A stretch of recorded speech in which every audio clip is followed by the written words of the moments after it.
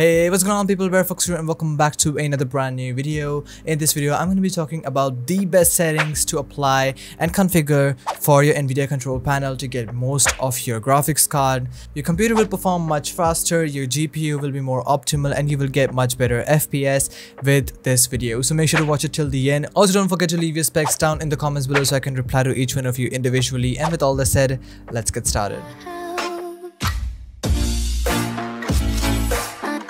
Alright, first things first is getting your Nvidia graphics card drivers updated. It is really important that you always keep your Nvidia graphic card drivers up to date. If not, you have to go and download Nvidia Geforce Experience. I'll be leaving a link to this application down in the description below. Once you have downloaded it and open it up, the application should look like this. Basically, you have to go and scroll over to the drivers section and make sure that you always update your drivers to the latest version. In my case, I have a driver update pending, so you always have to make sure that you update the drivers to the latest version if not already done. Since Nvidia keeps your GPU up to date with the new driver updates, so I highly recommend you guys to do the driver updates. Once you're done with the driver updates, what you're looking for is Nvidia control panel. You can download it from Microsoft Store or Nvidia's official website. Simply search for Nvidia control panel this time. Now once this window pops up, you have to go and hit over to the adjust image settings with preview and make sure to use the advanced 3D image settings. This is really important. Then click on take me there and it will take you to the manage 3D settings. Right over here, follow the best settings for global ones. For the image scaling, I would recommend you guys to leave it on and keep it to somewhere between 50 to 60%. Basically, if you play your game on a lower resolution and you upscale it, you will still get a quality gameplay but with much better FPS. So image scaling is a really good option and I would recommend you guys to keep it on. Ambient occlusion and everything related to ambient occlusion and anisotropic filtering, I would always recommend you guys to turn that off, but with an exception of the gamma correction, you always want to need it on. This will take care of your in-game colors and 3D images, so I highly recommend you guys to keep this thing on. Coming to the background application max frame rate, I would always recommend you guys to keep it on and leave it to somewhere between 20 to 30. This will basically limit the application FPS running in the background, so your games will get a lot of FPS boost if the applications running in the background are running on a lower frame rate. Then on the CUDA GPU, I would always recommend you guys to select your main GPU and keep it all, to be precise. Now then for the DSR factors, I would always recommend you guys to keep it off. Low latency mode should always keep it to ultra.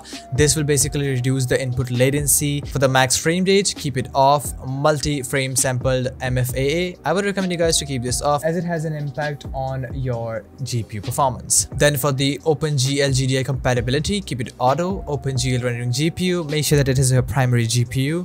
Power management mode should always be prefer maximum performance and preferred refresh rate should be highest available. Also for the shader cache, you can go with driver default, but if you want to limit it to 5 GB or 10 GB, you can do so. What this will basically does is when it hits the maximum capacity that you have set over here, it will automatically clean the cache and automatically making space for the new cache to be set, and this will automatically improve your performance. If you want to, I'd like to set it to driver default, but you can go with 5 to 10 GB, whatever you like. For the texture filtering and anisotropic sampling, keep it off. Negative LOD bias, make sure to keep it allow. Texture filtering quality should always be high performance. Texture filtering, trilinear optimization and threaded optimization, you would always want this on.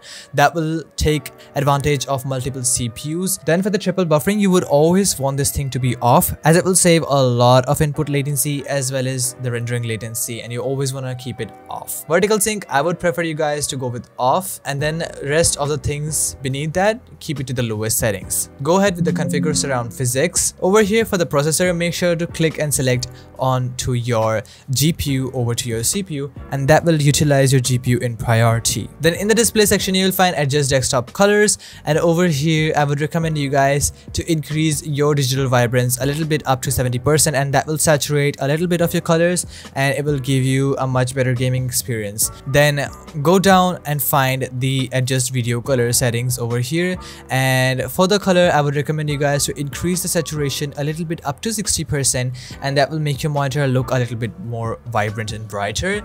Then in the advanced settings, make sure that it is set to full. By default, many monitors have it set to limited, but I would always recommend you guys to set this thing to full, and that will give you the more depth of colors, the blacks in your game, and allow you to get much better and smoother visibility while you're playing games like Fortnite, CSGO, Valorant, and much more. So guys, that was it for this video. I hope I could have helped you out. If I could, make sure to leave a like and smash the subscribe button down below. It really helps me out. Also, thanks a lot for 100k subscribers. I really appreciate your support. We'll see you guys in another brand new video. Until then, stay tuned, keep watching Bear Fox, and peace out.